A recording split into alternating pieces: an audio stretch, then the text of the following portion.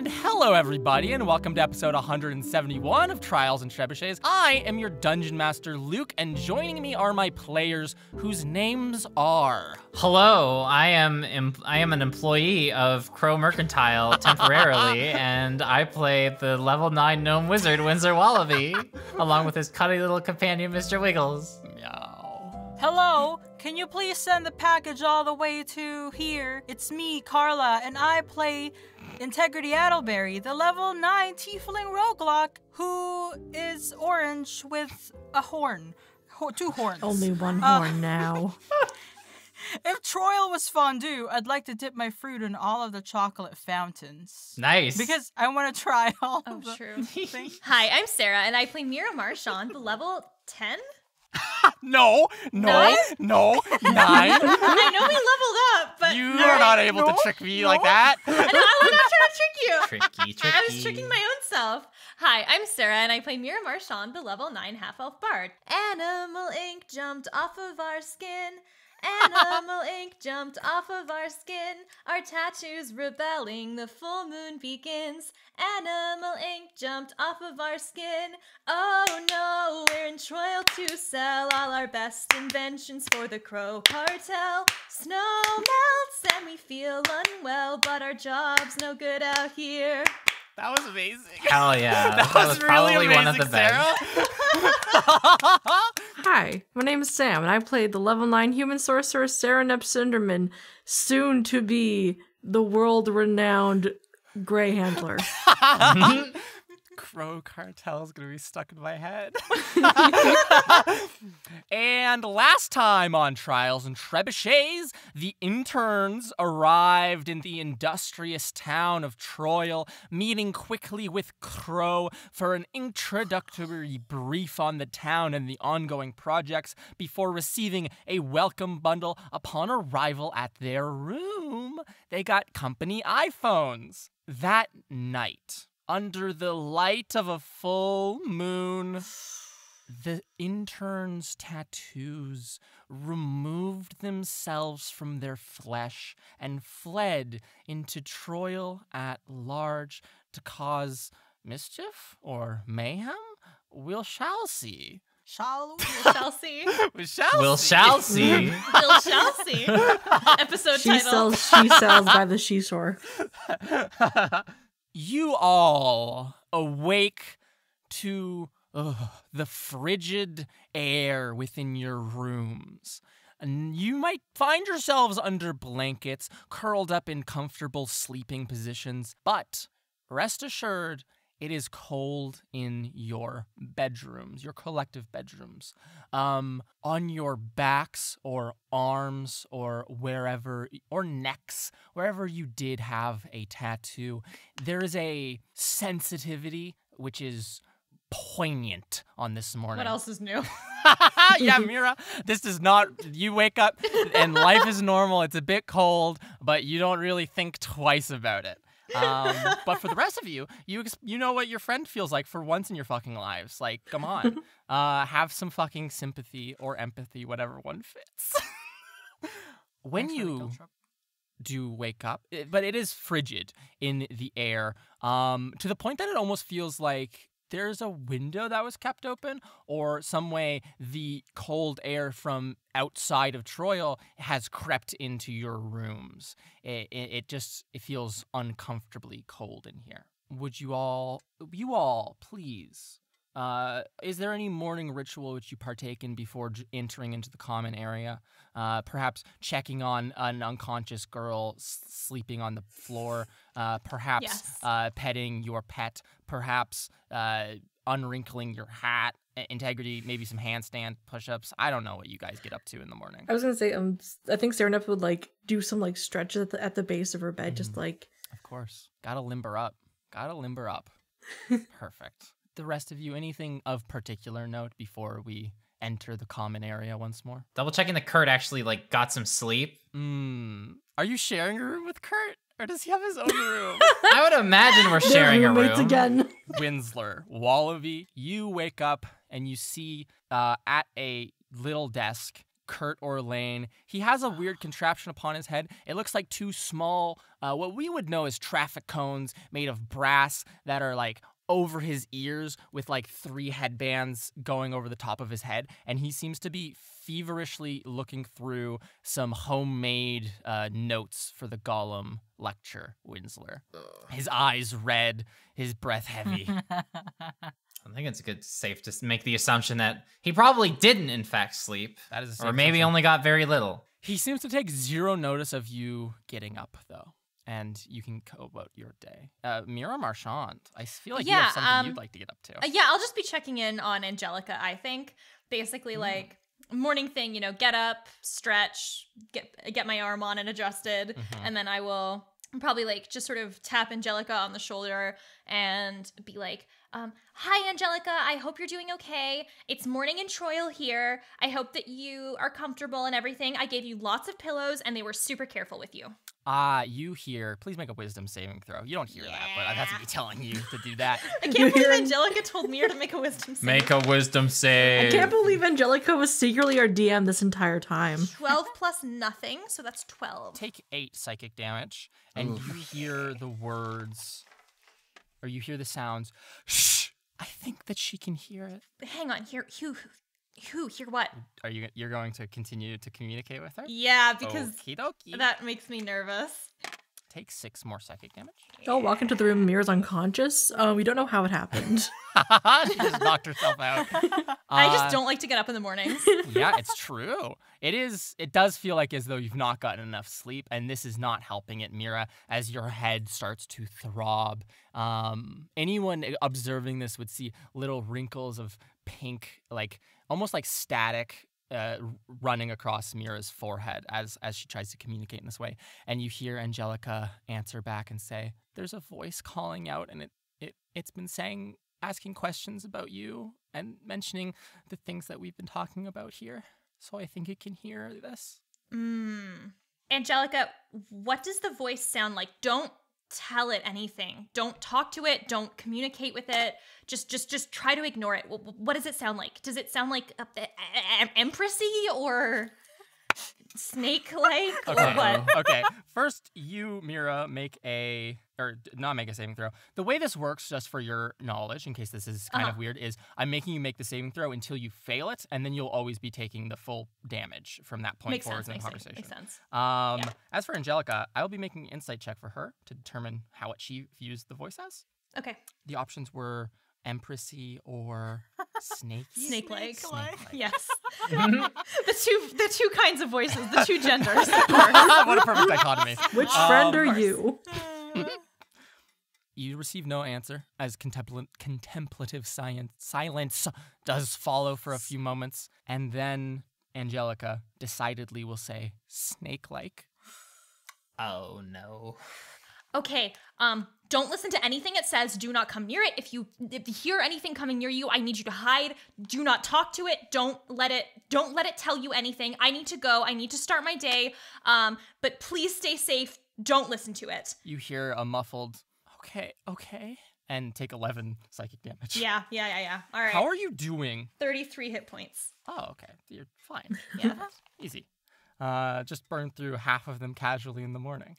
Cool. So, and then with this, I'll get ready to start my day. You get ready to start your day and exit into the common area. Integrity Idleberry, in your humble, small bunk room, what are you doing to start your morning? Right. Typically, I just wake up in the morning, go for like a speed run around the room over and over again, do some push-ups, do like my 10-step face routine, and then I'm ready to go about my day. Perfect. So, we see in unison Integrity with perfectly done skin in the morning, just absolutely resplendent. Mira with a furrowed brow and slightly like wearisome eyes. Winsler Wallaby, who got a wonderful night of sleep, and Serenep Cinderman rocking her new look, having done stretches and very limber. You can tell, you can look, you see those muscles quite limbered up. It's very obvious. The muscles became more obvious after all the housework. When you all exit into this main common area, a couple things are immediately obvious. One is the smashed apart table in the center of the room. The Uh. second is the ripped apart welcome baskets. If any of you left your welcome basket chocolate or toffee in the general common room and not brought it into your actual bedroom, which, feels like a reasonably normal thing to do, to leave a big old basket out on the counter, it is the basket itself ripped apart, and all the contents, or at least the toffee and chocolate, are gone. Additionally, if you would like to look around more, you might make an investigation check as you take in the sights. Or you can communicate with one another before doing so. Your choice. What happened out here? Integrity, we all got our own. You didn't have to eat mine. I did not touch yours. Mine is gone too. Who Did you ate smash it? the table? Who did that? Fuck. Like, did anyone? Okay, I know I'm strong, but I would not smash a table. Like, did you guys hear anything last night? Because I must have slept through this. I didn't hear a thing. I was it dead Kurt? asleep. It's Yeah, where is Kurt? Well, he's at the desk in our room still. I honestly don't think he left it all night. And if he did, he No. probably would have gone to bed. I don't know how true that is. Kurt probably did it. I I wouldn't think Kurt would do this. Serenep, what's up? Sereneth goes back into her room and checks on Virgil because he's a very big boy. And I think Virgil. that would be like a logical thing of like, what did you do? Grab his little mouth, his little head, and look at it. No chocolate here, no toffee smears. The fur is clean. That He's rhymed. prim and proper. I give him a kiss on the nose and I go back out to the main area. He goes he makes a hedgehog noise, like, what does a hedgehog sound like? I don't actually know. You give him a little kiss on the nose and proceed back out to the common area. If you want to investigate further, by all means, tell me where you would like to look in the room. To describe it again, because it's been a little while since we played, there's a kind of full length window on one of the walls that overlooks the ice fields outside of the town. There's like these stone kind of reclining areas. There's the smashed up table, and then there's like cabinets, kitchen kind of area as well. And then the front door. What's up? What's up? Mira? well, you said that we felt colder than we should, right? Which makes me want to look at the window. Okay, so Mira's going to go investigate the window. Go ahead and roll investigation check on that. If any of you would like to investigate any of the other areas in this room, let me know. 11 plus 4, 15. Okay. I want to investigate around like the table, like how it was broken. Was it like a tiny thing or a big thing that broke it apart? And that's a 15. 11 Okay. plus 4. Yes. I would like to investigate the gift baskets just to like, was there like anything like left over, like fur or anything like that to kind of give an idea of like what might have happened. Perfect. And And- Winsler? Is there anything you want to check out? I am going to investigate with Mr. Wiggles. We are going to check the floor to see if there's any sort of like Perfect. evidence of movement. Yes, perfect. All right, so 15 from Integrity and Mira, Winsler and Serenep, let me know, and then we'll go around and I'll tell you your findings, So investigators. that was a 17 in total. Oh, excellent. Mr. Wallaby. I got a 15. Wow. 315. 15, gang. 15s across the board, and Serenep living up to expectations. Okay. Mira, Marchand, you walk over, pulling your clothes a bit tighter around you, maybe as the frigid air does grow stronger the closer you get to this window. As you walk up to it, you see that is have you ever seen a mirror that's kind of been warped? And so it looks like kind of wonky. As you look, like when you look at it, like your first impression is that looks kind of normal. But then as the light hits it in a way, you notice that this glass in front of you, what Crow last night called living glass, which is also what comprises the ceiling, you see that it is almost bowed or in some way warped in the center of the window. It doesn't seem that there are any holes, but it does seem quite a bit thinner than the rest of the edges of glass, if that makes sense. Interesting. As for you, Integrity Idleberry, you would like to poke around the table, yes? Yes. You walk up to this table. It had 5 legs, 4 in each corner, or 1 in each corner, and 1 supporting the center of it, because it was quite large. 3 of those legs have been utterly broken. And from your understanding, just looking at it, it looks as if something put a lot of pressure on the top center of the table that just caused those legs to crack and snap, and the table to collapse. It wasn't as if something came out here and just like ripped the legs off it. It looks like something very heavy fell on the table. And like something very heavy, like something very big, or like tiny thing, strong impact. Large thing, large impact. Okay. Yeah. Sounds Like as if someone took a bag of like to give you the scale, there's a dent, let's say, in the top of this wooden table, about the size of a large sack of potatoes in surface area. Ooh, That okay. is just quite deep and seems to have just cracked those legs completely. Sounds good.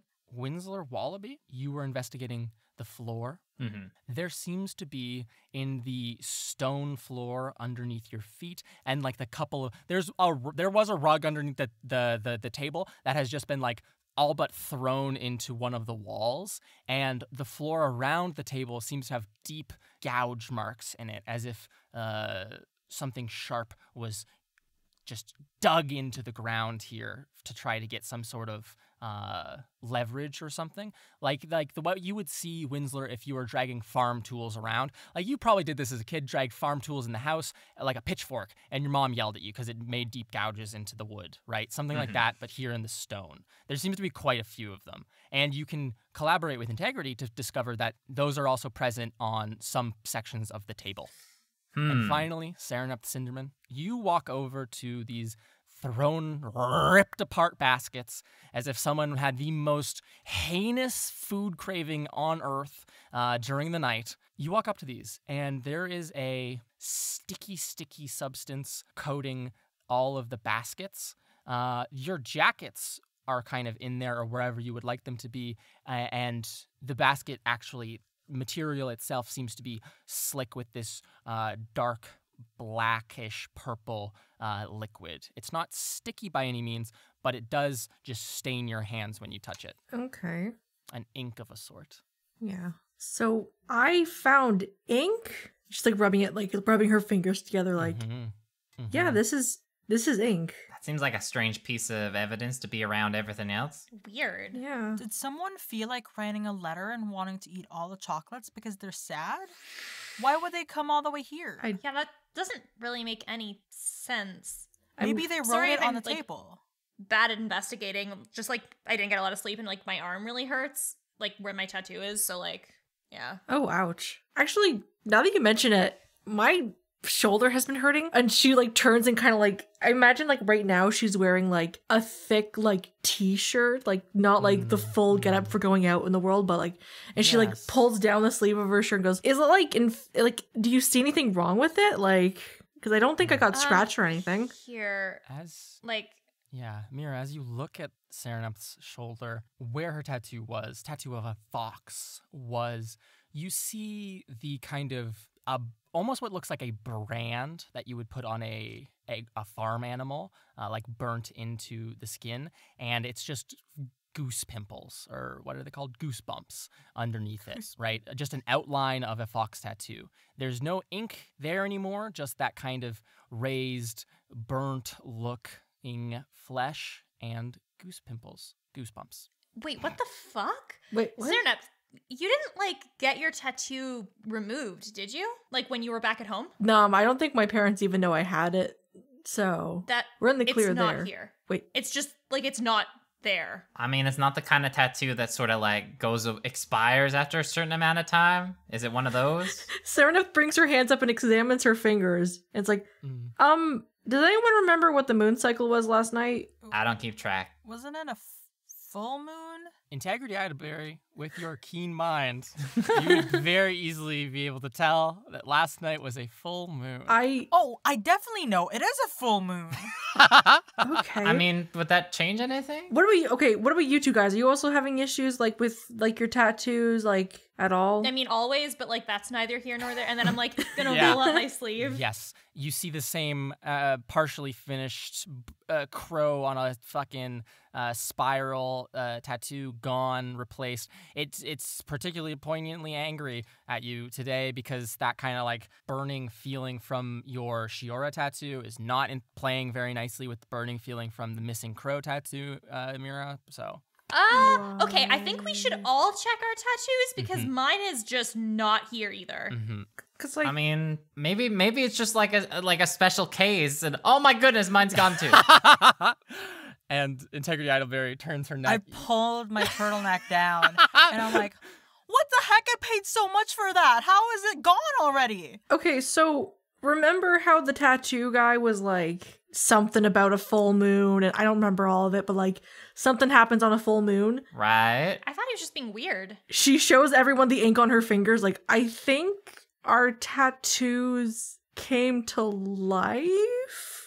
And they caused Huh. this big of a mess? Well, yeah, I can't explain that part. Like, but they're not on us anymore. Well, like, it's a fox. That kind of makes sense that a fox would. Yeah. All right, well, maybe a fox No, could dude, do just do not that, just yeah. a fox. Like, you had a weird No half bird offense. thing. Like, No, I just mean like if it got big or something like that because of the size of it. oh my god, there's a giant fox running around here. Yeah, we don't know exactly what the sizes of them are now that they're like off our persons. I mean, like, my tattoo wasn't huge. Like, it was like, None of them were massive.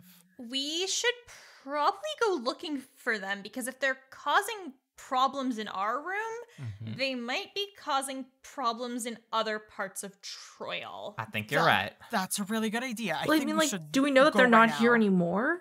Like, Hello? Tattoo? Are you around? Can you come back, please? I don't know if our tattoos can talk though. My neck misses you. You, Mira, don't hear any tattoos call back and return your plea to return. But you all do hear a very light knock, knock, knock on your front door. Oh. One moment. I'm gonna cast a spell real quick. I think I'm gonna cast like minor illusion to make it seem like what's behind us or like that area is not in fact destroyed. Just a matte painting of what Yeah. it would look like. It's like, okay. Okay. Who would like to open the door? I will open the door as the tallest Very person well, who will Sarah. block the most view.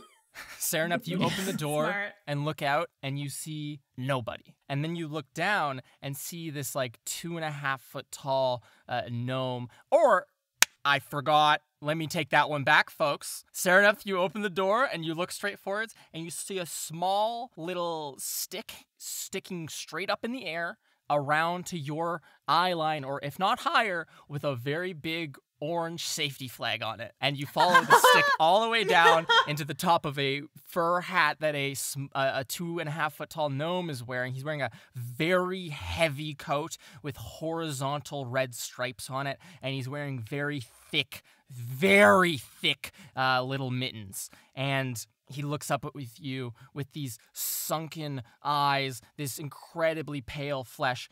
There's a small, 5-inch diameter sphere of light that's floating next to him that casts this blue light across him and across you now, Serenep, and it just like fills you with a bit of unease as he looks at you. This cool light washing over him, and he'll say, "Now, good morning. Good morning. This is the room that all the interns are staying in, right? I mean, I can tell because you decided to make your mark on the outside door here. I don't know if Mr. Crow told you could do that." And he'll point Serenep to the door that you are holding open, and you can turn and look and see that carved very deeply into the wood is just very largely Mira Marchand. What? I'm like, And you'll oh. go, "I mean, as long as you fix it, I don't see any problems with it, but as is, don't go around doing that to things, okay?" Understood. I'm so sorry about that. No problems. Let me introduce myself. I was asked to come accompany you all today, or specifically Mr. Orlane and Mr. Wallaby. The name is Osgool Parm. How do you spell that? Osgoolparm. Osgool Parm. Osgool. That's a great name. My name's Osgool Osgool Parm. Parm. I've worked here in Troyal for years and years. Well, it's wonderful to meet you, Osgool. My name is Yes. Serenep. Oh, it's a pleasure to meet you, Serenep.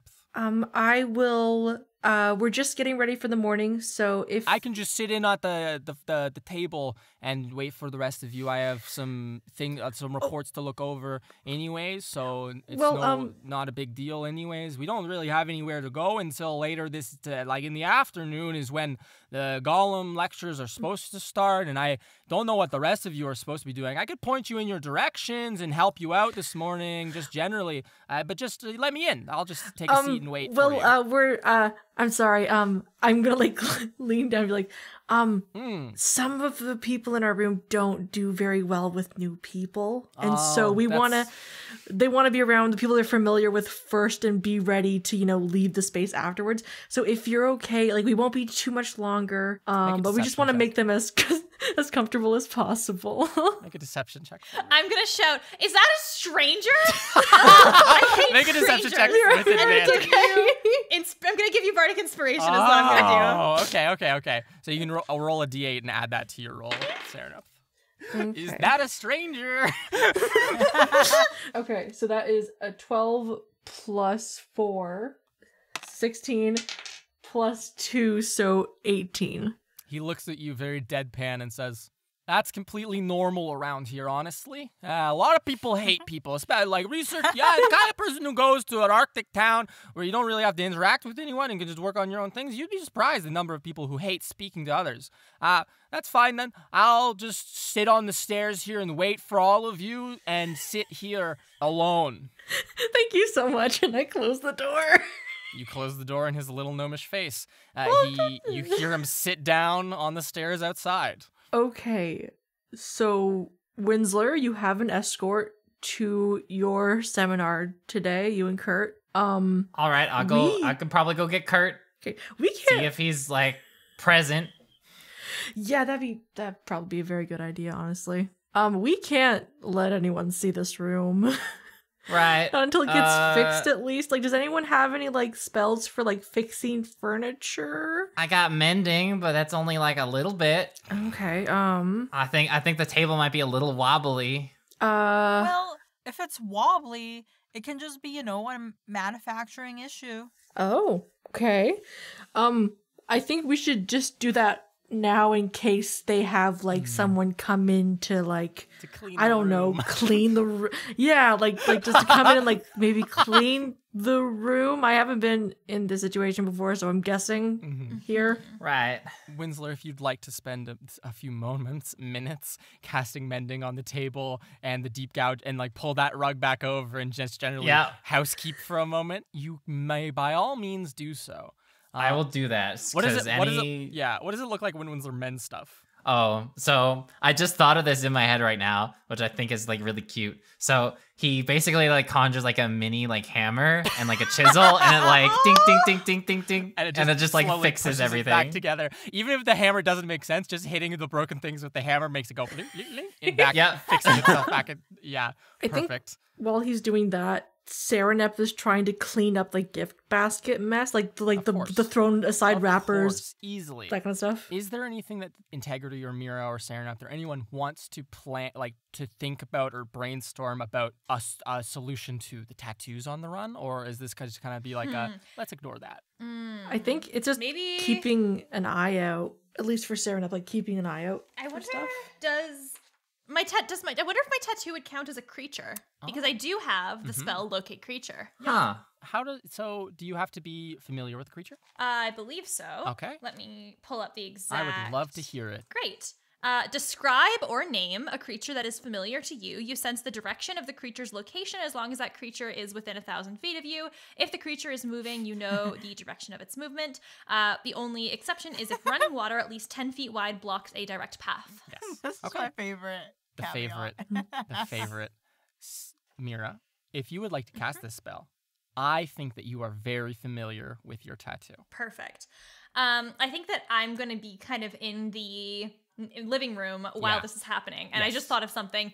I'm playing some notes on my lyre, and the sound waves are vibrating in all directions when I play my note, but the sound waves in the direction that my creature is turn this bright glowing light, and light a path is that visible toward. for everyone, or is that just for you? Let's say it's visible for all of us. I mean, Okay. obviously, this is just flavor that I'm making up, so Well, I don't know. Important But like, flavor.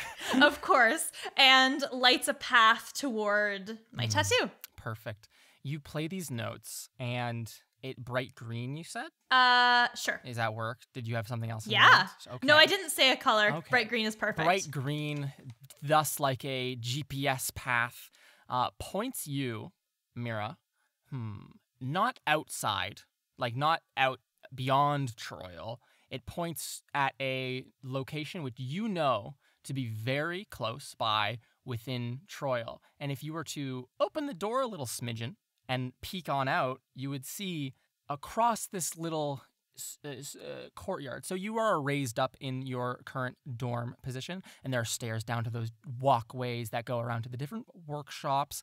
And looking kind of clockwise by like, let's say you're at, if for example, the exact top of the clock, if you were to look over at, say, 2 p.m. or 2 o'clock on the clock, there's a big glass-ceilinged workshop there that you can see, and there's lush plants, and there's a lot of bookshelves that you can see, and quite a few other things going on in there, and your spell immediately pings in on that area, which is probably 400 feet away as the location of your tattoo. Okay. I don't know if they're all there, but at least mine is over by that workshop. So if we can make our way over there, hopefully we can get these things under control. Okay. I think that's a wonderful idea. I hope we can get them under control sooner rather than later. Yeah. I'm gonna go grab like a sack of bag or something. A sack of A bags. sack Wait, of no, bag. I'm gonna go grab like like a pillowcase. Of course. And I'm going to just like Put it over your shoulder? on my shoulder. Totally not suspicious. Winsler, Yeah. do you think you could get Kurt to have Osgood like show him around the other way, just in case things go south? I could probably do that. Okay. Let me go see if he's up for such a task. Winslow Wallaby, yeah. you walk into your for some reason shared room with Kurt Orlay, and everyone else has individual There were rooms. only 4 rooms. Even Mira, who's sharing a room with Angelica Lindman, only has 1 bed. But you, Kurt, and Winsler, I imagine we have a bunk 2 bed. You have a bunk bed. Aw. Absolutely scrumptious. You see Kurt sitting with his back to the door, those big old cones on his ears, and he seems to be continually flipping a page, scribbling up more notes, flipping a page, scribbling more notes. You walk up to him, and he still does not take any notice of you. Would you like to just grab his shoulder? I know what I'm going to do. I'm going to cast Mage Hand, grab one of the cones, and then let go. Oh, so it it's slaps into the side. You pull the left side apart, and he like turns and looks at it for a second, and then you let it slap back into his head, and he like ricochets out onto the floor and like writhes around in pain for like a moment, almost more shocked than anything. And he'll rip them off his head and look at you, Winsler. His eyes are bloodshot. His hair is just greasy and everywhere now that he's fallen onto the ground, and he looks like a monstrous little creature staring at you on the ground. And he'll look up and you go, Winsler, how could you do that to me? I was concentrating so much. You might have broken them. And he goes over to where he threw them on the ground, and they are slightly out of commission as he looks at them with sadness. And he goes, I worked for 2 weeks on these. I had to get your attention. It's clearly obvious to me that you didn't look like you slept 1 bit. That's not true. I slept an hour. And I just woke up in a cold sweat, and I thought I heard something happening, and I was like, this place is such a town of industry that things are happening at all hours of the night. Oh. Slapped on my like headband of silence. All right, and well, had to start I'll reviewing because I'm we gonna have get to your do it tangent right. later. Okay. I'll get your tangent later. I need a favor real quick. Something came up. Yeah. Me and my friends have to go do something in 400 feet away. 400 feet away? Yeah, we're just across the pond, I guess, Oh, there's a across pond here? Troil. No, I don't know. Oh. Probably. It's probably frozen over and covered in Oh. snow, but I don't know. I need you to go distract Do you think we're over Osgood top for a of this? bit. Do you think we're over top of water right now, or do you think there's land beneath us that is supporting the town, and then it just froze everything else? You know, I'll think about it when I'm walking over to the place that I have to go with my friends. So I need you to go distract Osgood for us. Who's Osgood? You said that he's name, a- and I don't know who it is, Winsler.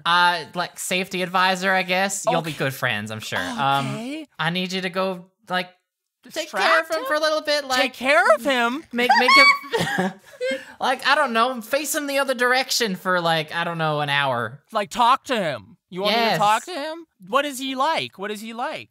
Is he gonna? Can I? And he like shakes his hand vigorously Oh, at you, dear. Winsler, and points, and he goes, "This is the time.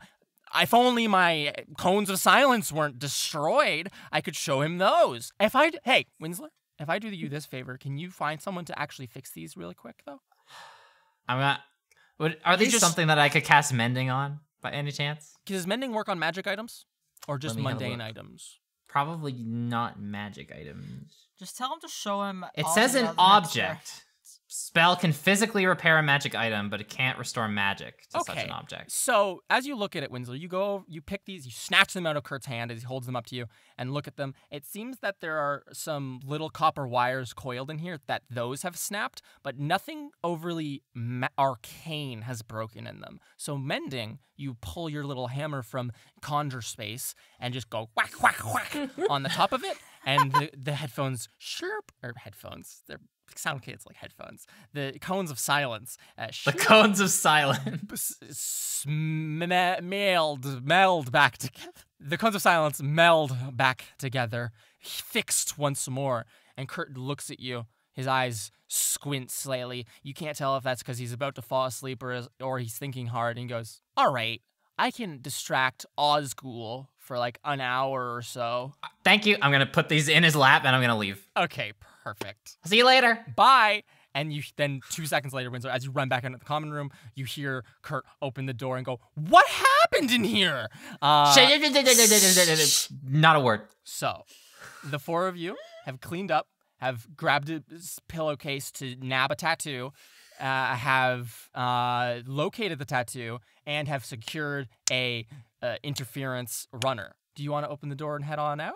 Yeah. Let's do it. Perfect. We're ready. You open the door, and Osgood, this little gnome, turns his little head. You see the giant antenna safety flag on top of his hat wiggle waggle as he does so, and you'll go, "Oh, are you ready to go now?" Well, me and I gesture to Mira Everyone at and large. everyone except for Kurt because he has to Kurt- run interference. Kurt I was like, puts well, his jacket on and is standing at the back of the group behind you all. well, we actually saw a spot yesterday that we kind of want to visit today, just for a little that bit. sounds wonderful. I could take you there.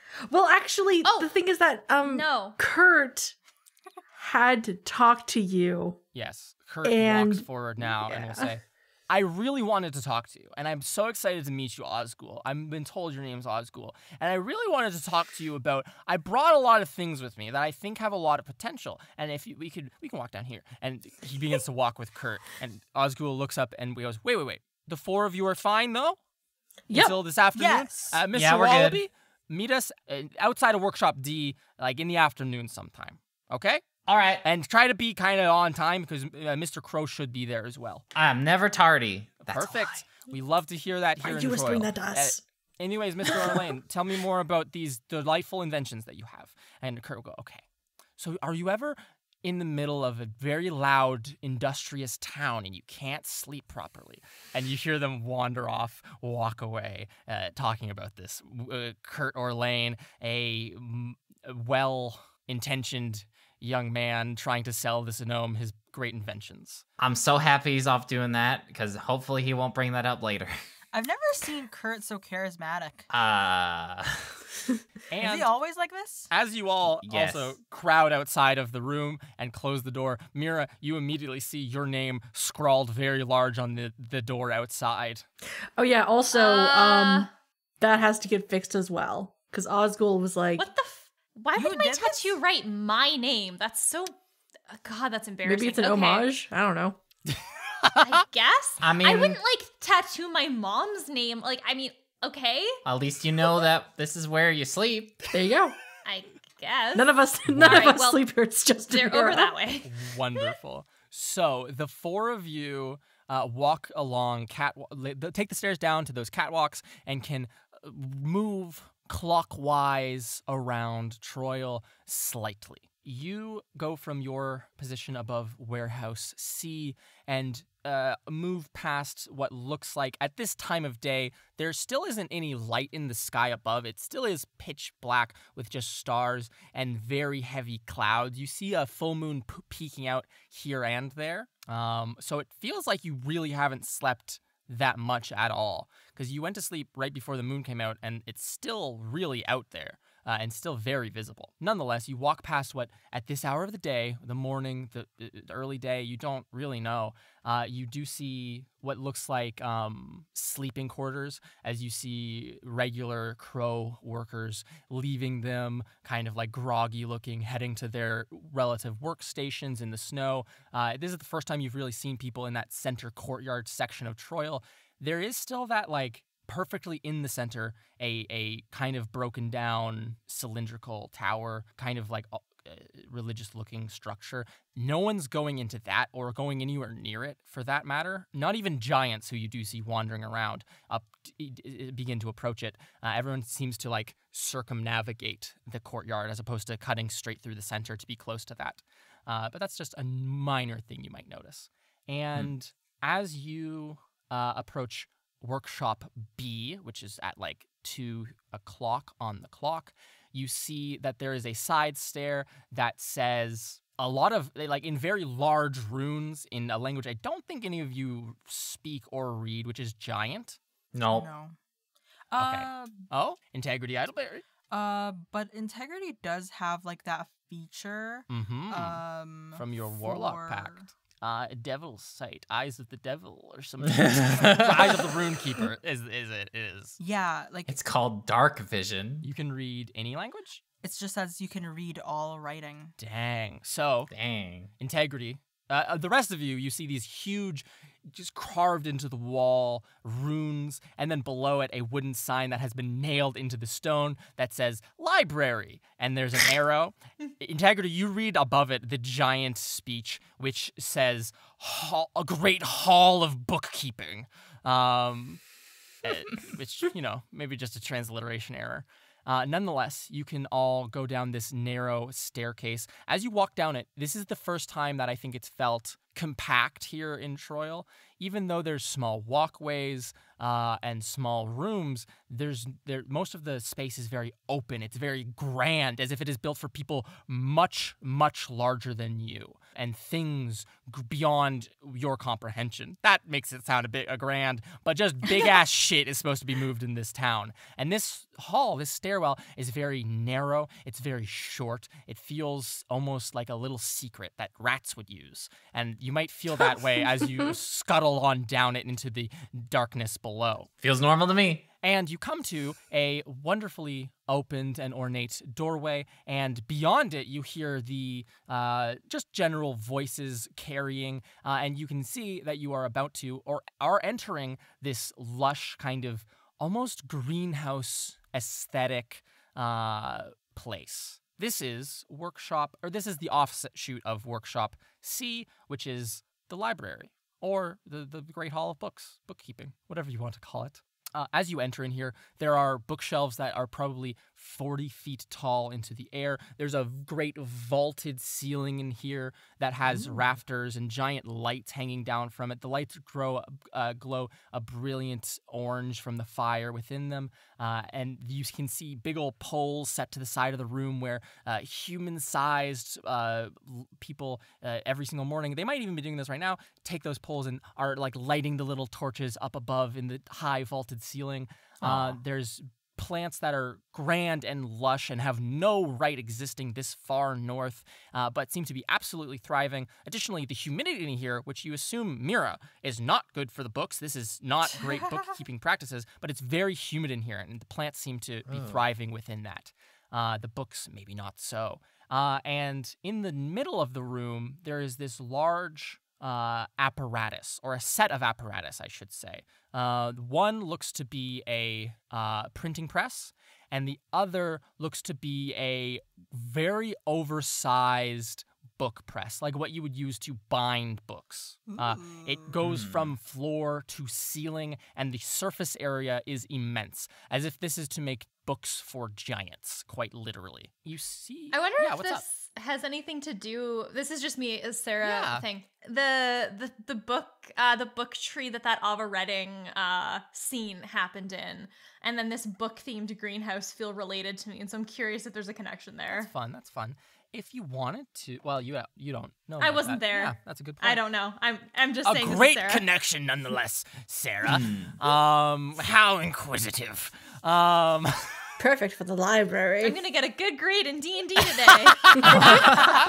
But as you all walk in, voices do carry. You see a couple of large giants who are standing here operating the book press itself and are in the current process of binding with almost what looks like to you spear-sized needles to punch through these massive holes in these pages and bind these pages together, these small portfolios of a sort. And aside from those large giants doing that and having a small chat back and forth in giant and giggling in a way that giants giggle, which is to say, like rocks crashing to the ground. Closer at a small work table, almost like what would look like a foreman table or a supervisory table, project lead table, you see two people having a conversation. One of them is a elf dressed in what you can see is quite high fashion, a very tight-fitting upper garments and very flowy, long robes that almost look like a flower in spring that's unfurling, right? Like a very green top and like pink and purple, almost like petal-like skirts hanging down. And they are talking with a old human man that has a big gray bushy beard and the thickest glasses you've ever fucking seen in your life. Like almost an inch thick each lens is hung together on the most dainty little frame, just these circular glasses. It makes his eyes look like it's just 8 times the size they actually should be. Oh my god. And as the two of you walk up, you hear the noble.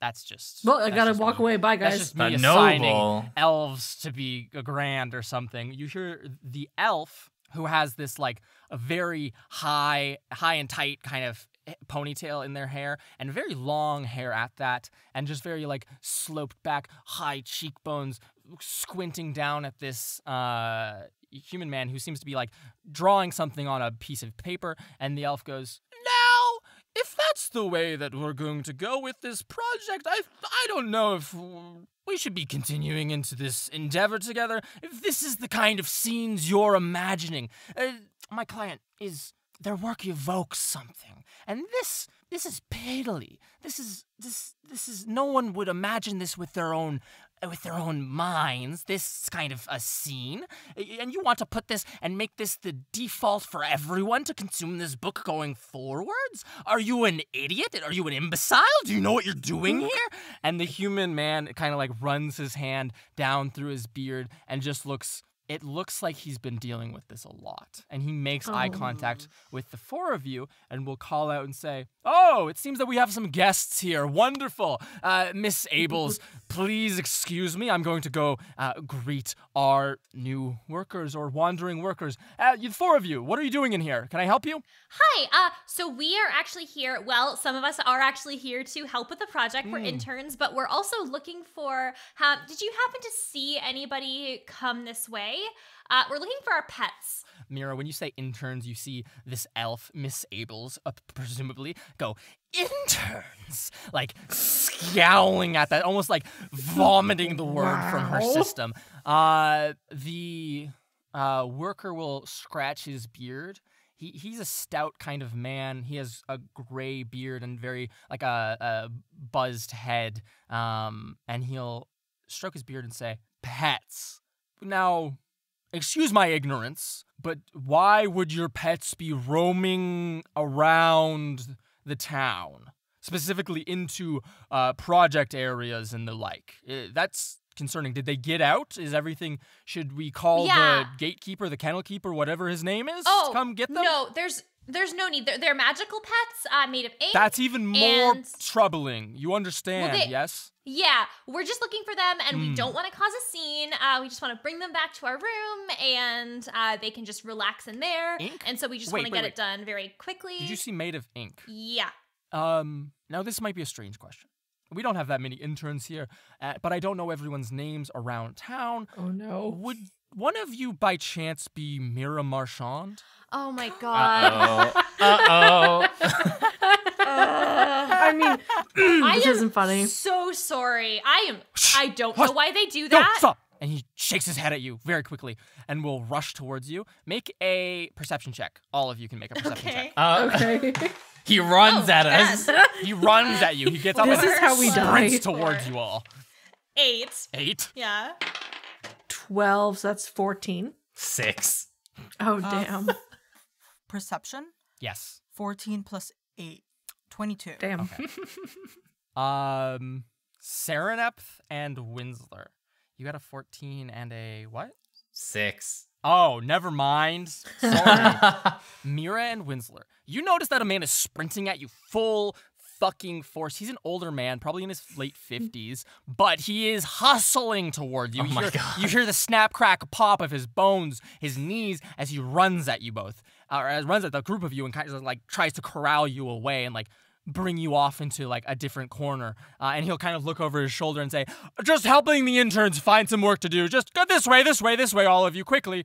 Serenepth, you noticed that when he said, or does one of you happen to be named Mira Marchand, the elven woman kind of, her eyes flung to him with a fury behind them. Oh, no. And Integrity Idleberry, you can see discarded off in the back of this room like a piece of trash. There is a large, what looks like fairly complete version of one of these books that the Giants are working on that is completely covered from the front cover all along the sides, scratched in with Mira Marchand, Mira Marchand, Mira Marchand. It's just scratched into it. Almost like they had a fully finished project and then it was ripped to shreds by a vandal. This worker, this project manager will pull you all over to the corner. He takes his glasses off now. His eyes are so much smaller. They're like small and kind of thin as he looks at you all. He goes, thank you for fessing up to it. We're at a very precarious position here with this project. We had a fairly complete proof of concept completed in the night sometime, and when we showed up this morning, it had been vandalized with your name all over it. So now, Miss Abels, the publishing agent for our this contract, is threatening to find another means of production. Thank you for your honesty. I am so sorry. What Wait, do it wasn't you- me. It was your pet. Yeah. Okay. I do not know why it did that. I am so sorry. We did a magical spell and we tracked it here. I would love to help. So it's still in the building? Yes. Okay. And so I really like to get it under control. Yes. There's, I think, 3 or 4 more of these guys, and if mine's causing problems, they're all probably causing problems too. So we just want to get it. I would be happy to help with your book thing after. I love books. So I really want to get this dealt with. But did you happen to see where something like that might have gone, or was there any other vandalism anywhere else in the building? He has a pallor which has crossed over his face as you explain this conundrum, and he'll go, so from the beginning, no, I haven't, or from whatever, I haven't noticed any other vandalism aside from the book. Though, granted, that has occupied my waking hours for the day, I haven't exactly gone looking. I haven't noticed any creatures lingering around. There's hate and bait back there. I don't know if they saw anything. And he gestures to the 2 giants working the book press. And he goes, they might have seen something. Especially if it's a small thing, it might be lurking in the plants somewhere. What might be best if there are other creatures, other pets, and he looks at the rest of you with a very diplomatic kind of expression. He'll go, if there's other pets around the town, it might be best to go and let Mr. Crow know that this is going on, we could bring in the kennel keeper and the greys. We could sniff them out and get rid of them in it could be very quick and easy. I mean, I'm going to work with the Greys anyway, so that might be a good next step. Yes. If you say it is in here, then we need to immediately shut down production of anything in here because this is in a very, as I said, difficult position. And I think any further complications, if we were to complete this or have further vandalization of our products, you understand that would look quite terrible for us. And he looks at you, Mira, now specifically, and goes, and me specifically. This is my project after all. If we lose this, that's me, and that's on my head. So, what are we looking for? Tell me. Fill me in on all the details. Quietly, though. Please and quiet. I think it's gonna look like a bird made of ink, like a crow. Imagine a drawing of a paper crow done with ink. And this is your pet. Well, that's the best way I could describe it right now, yes. They were originally tattoos. Yeah, but right now we're kind of needing to tell them what to do and like hopefully get them under control because... I hate to ask this, but is this a joke? This No, isn't a practical no. joke, right? No. It's not a It's joke. not a joke. Definitely not. No. No? Some weird guy like it came to our thing and like we got pressured into getting tattoos. Like swear to goodness, not joking. Look into my eyes. I mean Make it. a persuasion check. I turn and I bring down the shoulder of my shirt to show the marking on my back. Make it with advantage since Sereneth has tangible proof. 17 and 9. 17 plus 9. 26. He I don't believe you.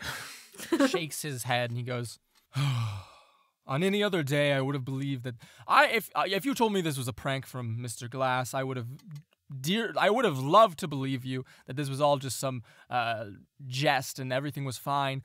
But if it is as serious as you say, pets are escaped within the town and are rampaging through our projects. Okay, so we'll shut down production now. I will go get the book press workers. I don't know how to communicate this to Miss Abels, however. Communication. My name is... I haven't introduced myself at all. My name is Mr. Hannigan. I'm in charge of this project as a formality, and thank you for your help on it. And he says that quite loudly, as if to continue fooling everyone into this ruse, and he'll go, if someone could go and tell Miss Abels something, get her out of this room so that we can shut down the production, lock the doors, and begin the search, that would be the best thing you could do for me right now today. Is that possible? We could chase her out of here. I'm gonna No, start. don't do that one. I would like you to find a way to get her out of here that will maintain the client. Think of this as just a moment of your internship.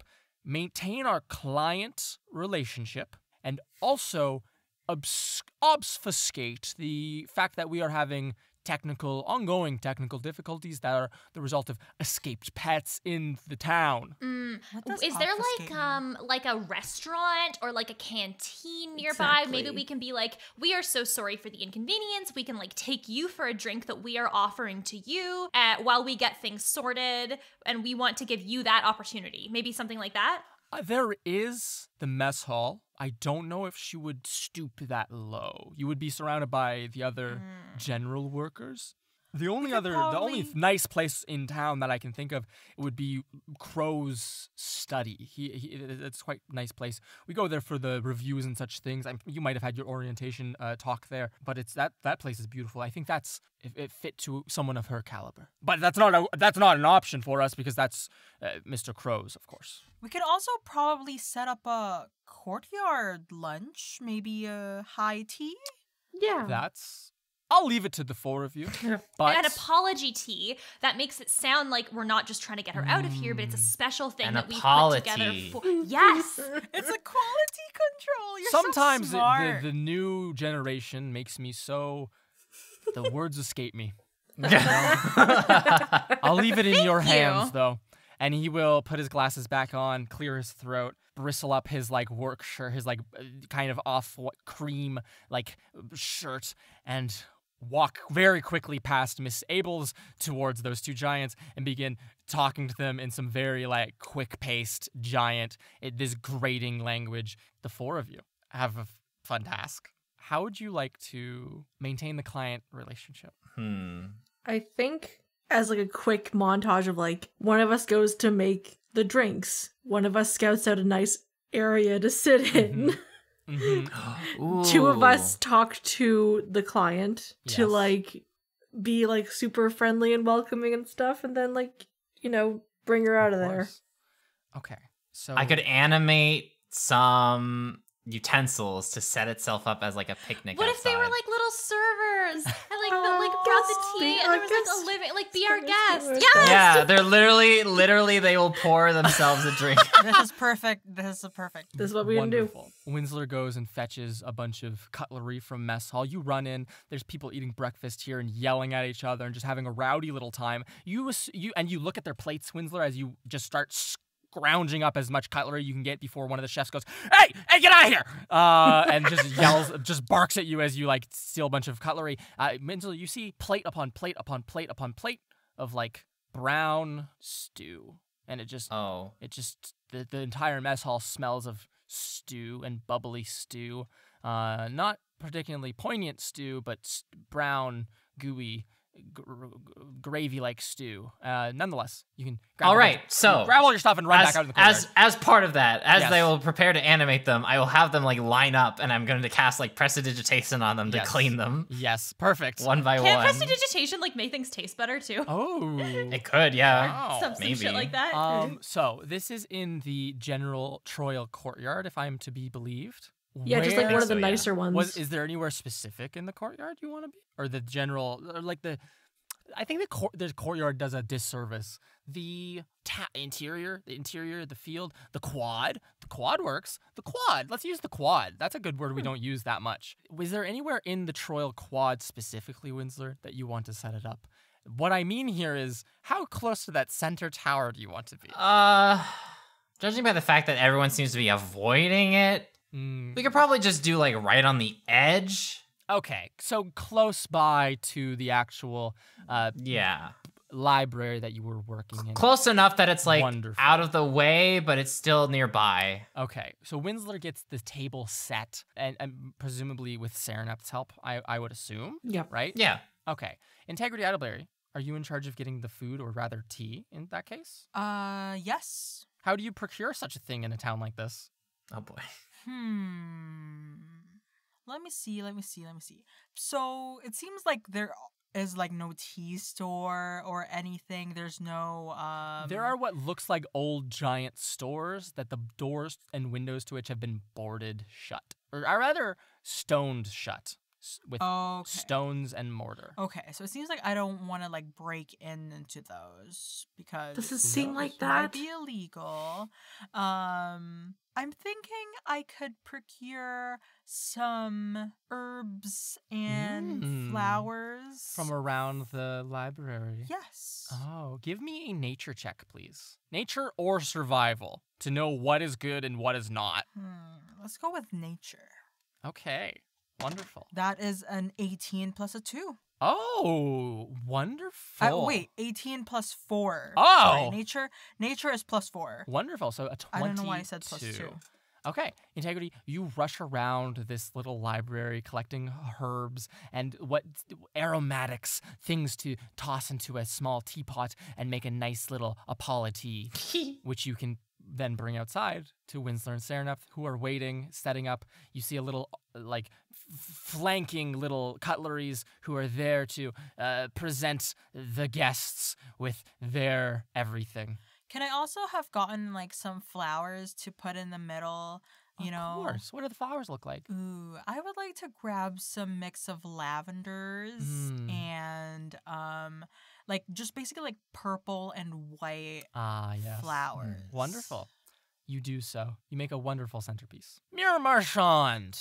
I imagine I'm doing the inviting. That's because, what my impression like, was.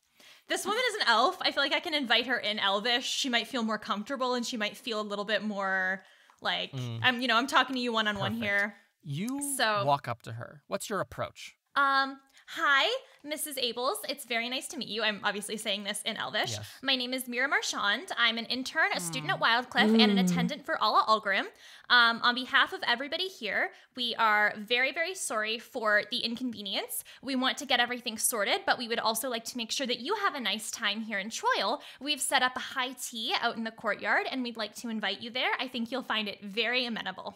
She puts her hand on her cheek, almost gasping when you say you're an attendant to the Lady of the Woods. And then we'll stick her hand out, limp, a flaccid hand, and we'll say, Enchanté. My name is Art Abels. It's so nice to meet you.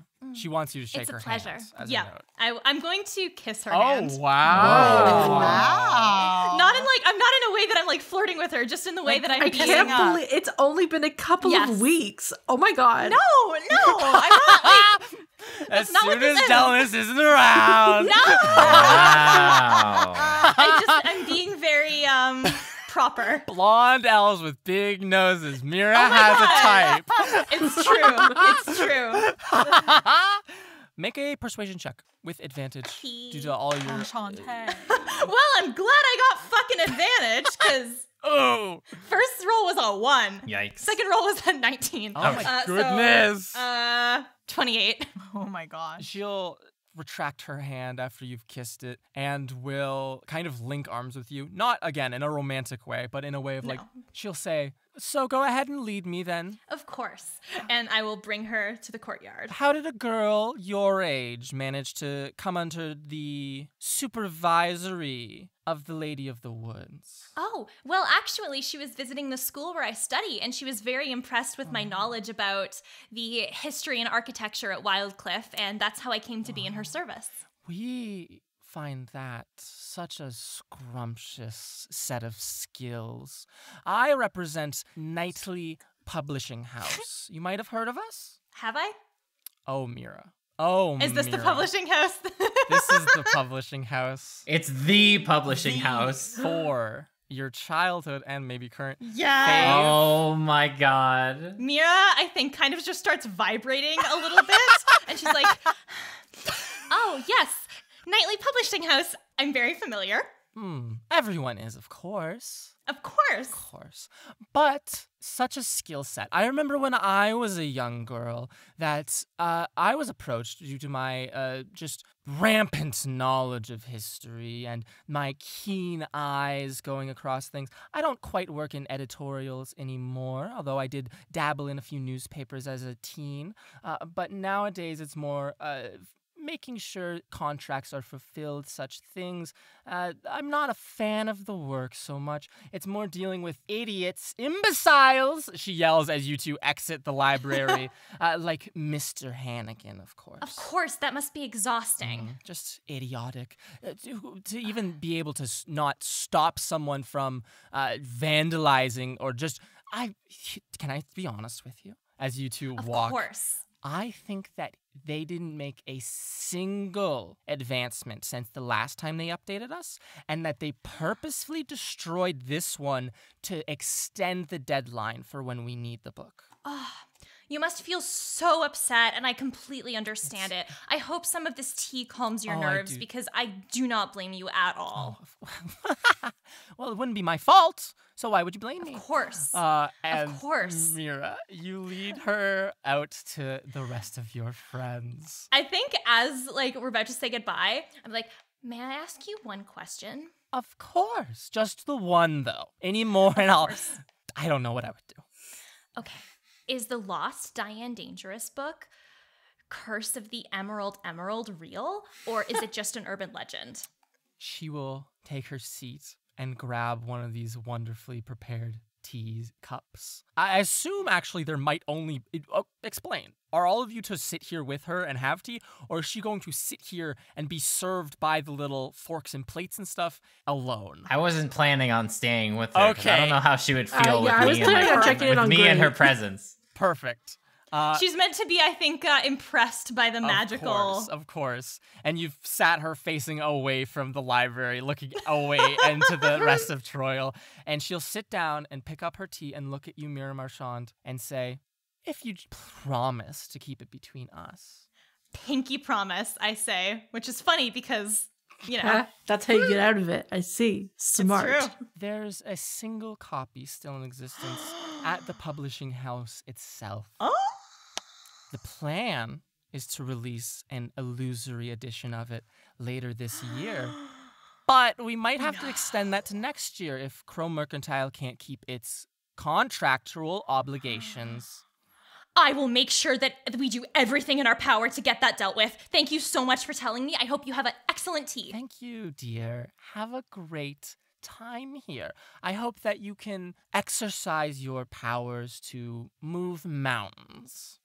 And she will cross her leg and sit here and drink some tea as the rest of you can reconvene and head back to the libraries. Is there anything you discuss as you do so?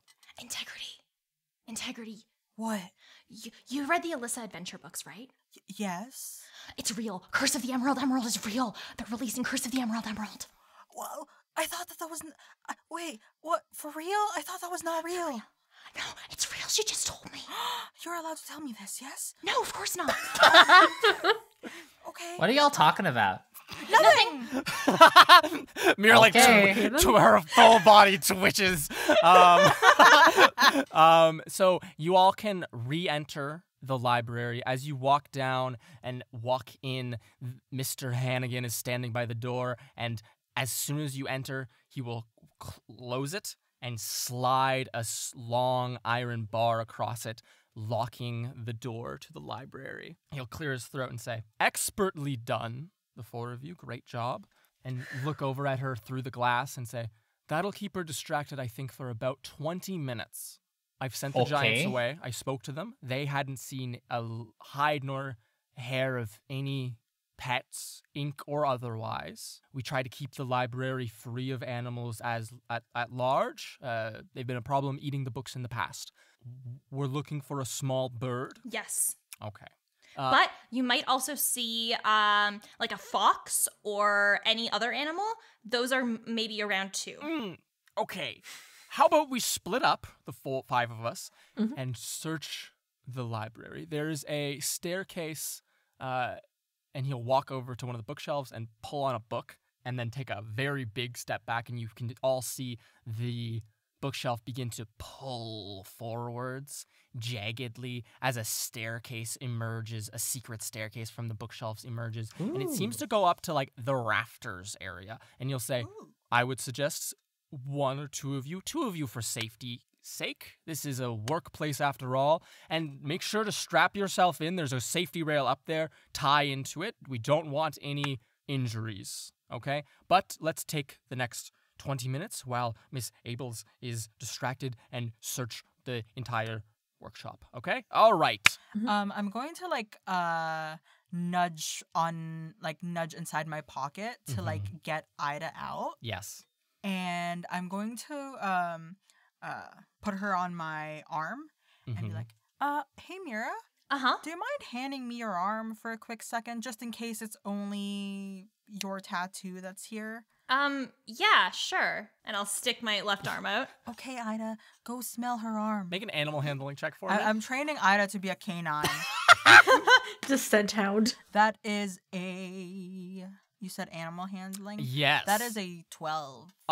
You see, so Mira, you stick your left arm out, and Ida plops forwards and just sticks her little squirrely hands and takes a big whiff of your forearm, and then tries to go in for a second whiff and readjusts her foot or her hands and just fully stomps in on your tattoo, the Shiora tattoo, and just presses. It feels like your brain's on fire. Ow! Ida! Oh, I'm so sorry. And Ida falls to the ground as Mira pulls her arm back and just looks afraid and will look up at you, Integrity, and scurry off and start climbing up. Oh, Do no. that! Are you okay? No, ow! Okay, where did she go? Jeez. Yeah, you see her scurry off into the bookshelves and climb quickly and vanish from sight, Integrity. You've now lost your tattoo pet from your neck and your pet. I did not anticipate that. I'm so sorry. I've been training her to smell and search for stuff. I don't know what happened. I'm so sorry. Should we follow where she went? Is that why she was chasing me around the house? hope she'll find me. I've taught her how to find me, so my hope is that she remembers that at least. Okay. Okay. Meanwhile, maybe we should keep on the lookout for, like, any damage. So, tell me where you would like to investigate here in this library, folks. This greenhouse library. I would like to investigate the second floor because if it's a bird and animals that can climb up things, then most likely will be up there. Wonderful. What about the rest of you? Who is accompanying Serenep? Who will be Serenep, the safety buddy? I can help Serenep. Wonderful. So the two of you begin to climb this bookshelf staircase, and as you climb up, you climb 20, 25, 30, 35, finally 40 feet. You're well in the air. There's a brass, or let's say, actually, there is an iron safety rail that you can tie a rope around your own waist and tie to that in case you fall. It'll hold you there, and you can spend a couple moments doing that. Integrity, expertly tying the knots around you and your cousin's waist, and then the two of you can proceed. So the way that this second floor, as it says, works is that you are up in the essentially rafters of the building. Some plants, at the very least, have the very top canopy up here, like 2 or 3 trees that are actually growing in here, or maybe just shrubs that have overgrown their purpose in life, find themselves up here. And you kind of like push aside those leaves and big branches as you investigate the rafters. Give me investigation checks from both of you. And in the meantime, Winsler and Mira, where are you two looking for? Where should we go? I was thinking maybe in like the back corner somewhere. Okay. That's like smart. In the darkness of the foliage, like little jungle explorers. That I seems guess, like yeah. where Ink would yeah, we're doing our own Diane Danger moment. In that case, the two of you can give me either investigation or, if this fits your fancy, nature checks to see, like, looking where, like, do you know where birds would want to be in a verdant little greenhouse? I think investigation better fits my fancy. Okay. By which I mean I'm proficient in it. Another fucking 4 plus 4. Oh my 8. I hate this die. I got 12. Total? Yeah. I got a 16. Okay. I got a 17. Okay. Nice. Oof. Winsler and Mira. Mira, you are too overwhelmed with how similar this is to Diane Danger premises that exist. And the little thought that creeps into the back of your head, which is, we are unsupervised in here largely. And the book over there is just the rumored Diane Danger book. I could just go peek. I could just go take a little peek, and you follow, true. and It's you true. and Winsler rummage into this back corner, mulch on piling over your shoes and into like your socks, and just generally the moistness getting to you. It feels as though you've entered into a deep, deep jungle of sorts. But then you hit some glass and you realize that that is not the case. You look around and you see scratched into the tree trunks around you and like the leaves here in the dark back corner, Mira Marchand, Mira Marchand, Mira Marchand. And one on a big leaf, there's a big, what looks like claw slash or claw print. And then Mira Marchand was here. Oh my god. I was my not. I was not here. Me? I'm gonna like Yeah. pluck that leaf and like shove it into my pocket. Of course. Meanwhile, we see that like you pluck it and then like you angrily swish it into your pocket, and like the swish is, if this was a television show, that would be like a weird like Star Wars style swish transition to the top floor as Serenep pulls back one of the plants, and the two of you with a 17 and 16 walk along this rafter space calmly and carefully so as not to alert any potential little inky creatures that you are onto their case. And as you're walking, holding onto your ropes or holding onto the safety rail and looking around, you see that in the center rafter that hangs over, you're on the edge of the room, and there's a center rafter that goes the length of this kind of glass arch here. Okay. There is it's hard to see, especially in the dim light. It's a almost two-dimensional crow-looking thing like as if someone took a painting and just cut out all the white space, or as if someone pulled a tattoo off someone's skin and just stretched it so that it was even in a kind of stooped crow position with its wings folded in and neck hunched, looking down with like evil in its little inky eyes.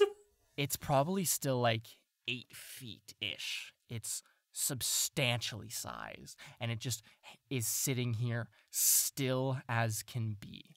I'm gonna nudge at Serenep Mm-hmm. and be like, "Do you see what I see?" Yeah, how did he get so big? I don't know. But Okay. we found one. I don't think that's gonna fit in your pillowcase. We're gonna need a bigger pillowcase. Stitch all the pillowcases together. There we go, giant pillowcase. Wait, how big is it again?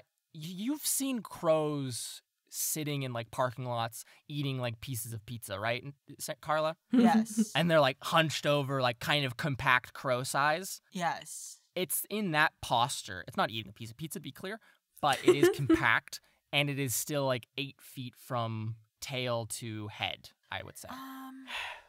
So What do you think we can do? It seems to be moving and looking down with, again, evil in its little inky eyes. And this is another very important note. This is a very important note. It seems to, when it moves, almost wibble and wobble a little bit, and then you see the part that's not finished, and so it doesn't have the structural integrity to move as fast as it would like to move, and seems to be a bit wibbly, almost like it's limping with its left leg slightly. What do you do? Because it looks like it's about to do something.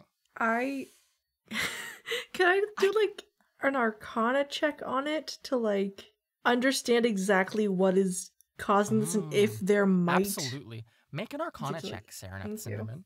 While Serenep is doing this, I'm gonna be talking to Serenep and be like, "What if I put it on its The head? bag? Then it won't see where it's going." The pillowcase? I got a 22 and I'm gonna respond to my cousin with, I mean, maybe that might work, but then it's just gonna like stain the inside of your pillowcase. Serenep, you say that, and you examine it with an arcane perspective, now having your eyes firmly on the subject at hand, and the thing that catches your eyes is the glimmering, glittering light from above as the full moon glows down on this bird, and you almost see it as the longer it sits here in this full moon light, the inch or millimeter by millimeter it seems to be growing.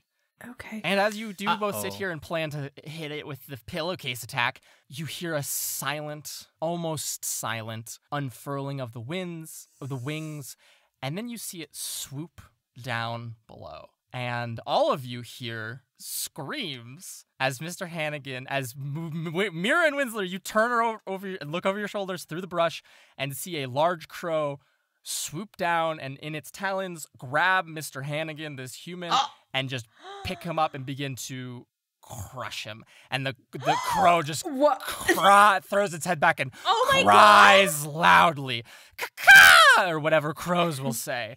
And we'll deal with that next time on Trials. Oh my god! Oh my god! Is he dead? Sarah, can you do an outro? Mira Marchand. Mira Marchand was here, carved And into his this dead is body. why you don't get tattoos, Marchand was kids. Hi everyone, I hope you enjoyed this episode of Trials and Trebuchets. I know I did, and if you did too, please leave us a rating or a review on Apple Podcasts or whatever podcatcher app you use. We read every single one. They really mean the world to us and help us out so much. If you would like to see teasers, fan art, maps, and other exclusive content, you can check us out on Instagram or Twitter at Trials and Trebs. We also have a Discord server where you can share fan art, fanfic, talk about the podcast with listeners and us, and just have a generally cool and chill time. Yeah. And you can find the link to that in the episode descriptions for this podcast. For those of you who want to be extra generous and give us that little bit of extra support, there are 2 ways you can do that. The first is Patreon at patreon.com/Trials You guessed it, Trials and Trebs. And what you can do there is make your own student NPC, see blooper reels, vote on bonus episodes, and get early access to them. And lots of other super cool rewards. It really helps us keep the lights on, just really means the world to us and really supports us. Yeah.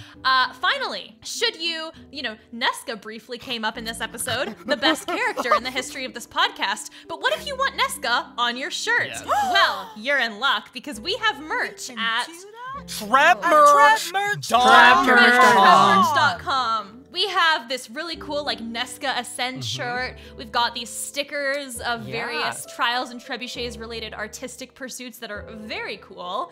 Thank you all so much, and I hope you enjoy hearing from us next week. Thank you, Sarah. Thank you, everyone, for listening. Bye. Bye. Goodbye to your ears. Goodbye, ears.